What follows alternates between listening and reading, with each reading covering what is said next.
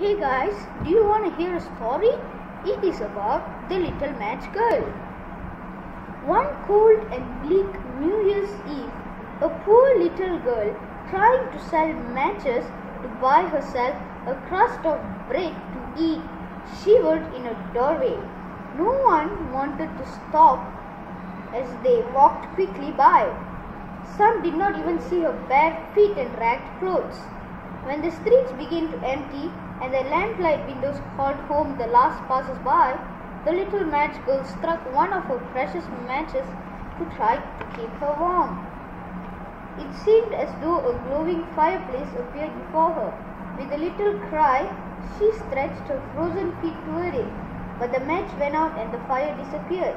With shaking hands, the little girl struck another match. Now it seemed as though she could see through the wall of the house opposite. There was a table piled high with good things to eat, but as she stretched out her hands, the match went out and the vision vanished. With tears in her eyes, the little girl struck a third match. Now she seemed to be inside a room, sitting under a candlelit tree.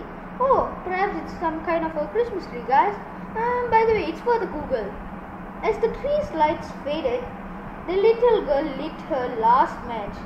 She saw her beloved grandmother smiling at her. "Please, let me stay with you forever," cried the poor girl.